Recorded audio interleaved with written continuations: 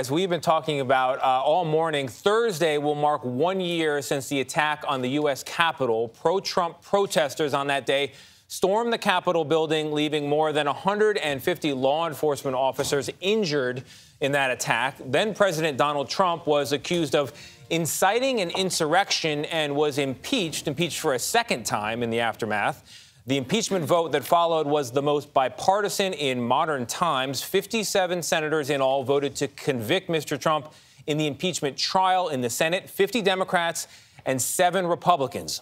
But that total, of course, did fall short of the 67 needed for a conviction.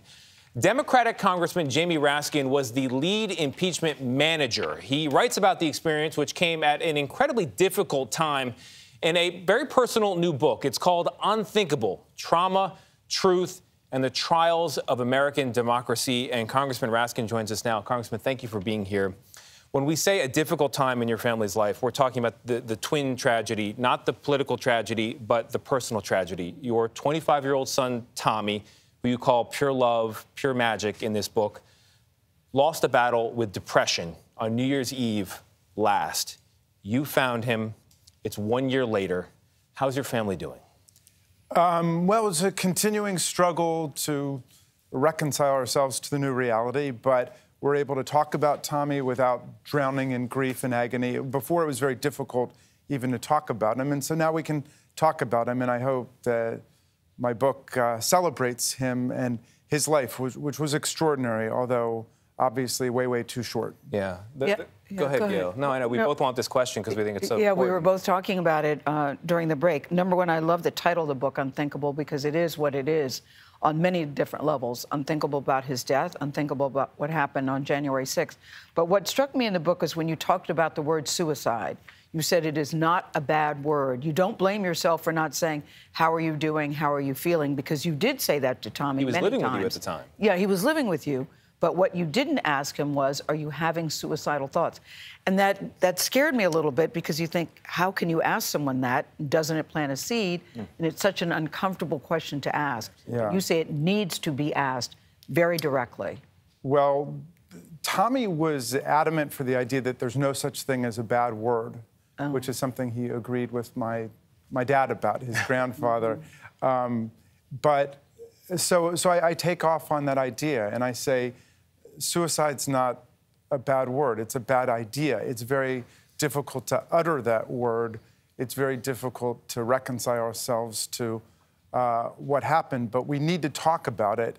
Just like I think in the political analogy here, in the rest of my book, we need to talk about fascism and what fascism is. It's also considered impolite to raise that word. But Jamie, why is it important to ask that question so directly? Well,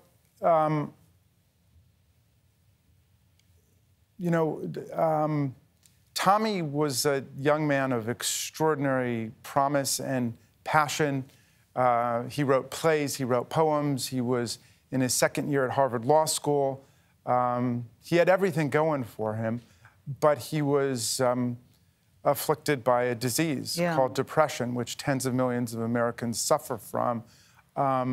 And I can't say that I know that it would make any difference, but I was with Tommy on the last night, and I asked him how he was doing and what was going on with him and his girlfriend and everything. But I never said, are you thinking about suicide? Are you having suicidal ideation? And, I think that most parents probably don't do that because we don't want to plant the suggestion. You don't want that word hovering out there in midair like that. But I have, cross-examined myself about it, and I feel like not talking to someone who's depressed about suicide is like not talking to a teenager about sex. You might think you're suppressing something, but it's going to be a reality regardless. So we got to talk about suicide, just like we got to talk about violent authoritarianism in America. So let's talk about January 6th, because you laid Tommy to rest on the 5th. You get a standing ovation from your colleagues in Congress on the 6th, and then the events of that day unfold. We know them well by now. You're investigating what we don't know about January 6th. My daughter Tabitha was with me on January 6th, and our son-in-law, married to our other daughter, Hank, he was there too. Hiding under a desk. There were only a few kids there on that day because of COVID-19. Most families weren't there, but, you know, I'd gotten special permission to bring them in because of what was going on in our... Congressman, just in this short conversation, you've used the word fascism and authoritarianism. That's where you believe the country may be going? Well, I think we saw a fantastic episode, an explosion of violent authoritarianism on January the 6th. We've got to tell the truth about that, and we have to have a reckoning with the reality of what happened. And the way I see it today is that there were 3 rings of activity, and one was a mass demonstration called by then-President Trump for a wild protest that became a riot. The second ring of activity, closer into the middle, was a violent insurrection called by groups like the Oath Keepers, the Three Percenters, the Proud Boys, the Aryan Nations, the militia groups, the QAnon networks. But the scariest ring was the very inner ring, the ring of the coup. And it's a strange word to use in American political parlance because we don't have a lot of experience with coups in American history. And we think of a coup as something against a president, but this was a coup waged by a president against a vice president and against the Congress in order to overthrow the 2020 presidential election and to seize the presidency for a second term. Before joining the committee, you were one of the most well-versed on what happened. Is there any new information that you learned that surprised you?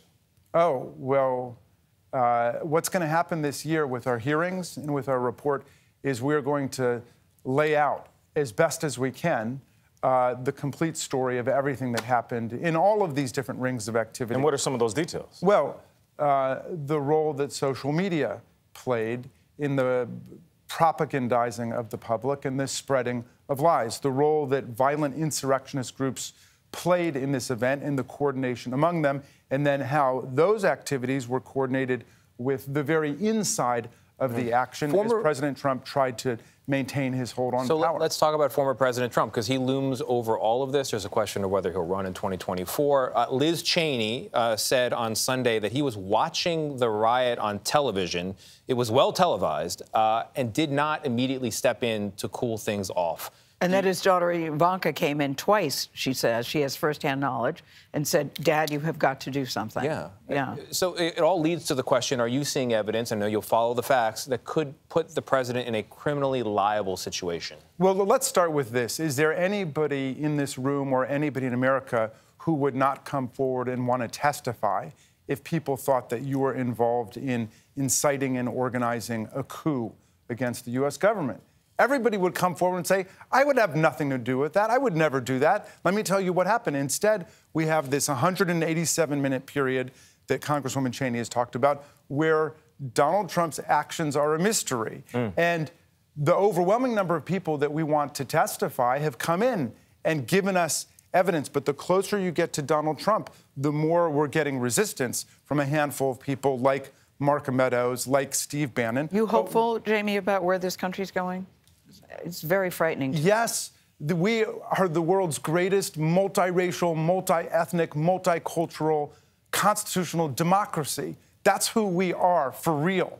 And we're also divided. Yeah, but we were not always that. Like, the multis have been, we've made good on our founding promises more lately than we did in the past. The greatness of America, tied to trouble. Well, but look, the greatness of America is that we have always been willing to struggle to become Lincoln's ideal of government of the people, by the people, for the people. We've been willing to go through that. That's what makes us great. Not that we were founded perfectly, because we weren't. The values were magnificent and amazing that Jefferson put in the Declaration, but a lot of them were honored in the breach from the beginning. But we've struggled to become that democracy. We've got to keep struggling for it and not lapse into the kind of authoritarianism we see in Russia with Putin, or Hungary with Orban, or with the Chinese Communist Party, all of the people that Donald Trump loves. This is America. So this is the year we've got to take it all back and reclaim the country for the values of democracy that prior generations have fought for. Here's to 2022.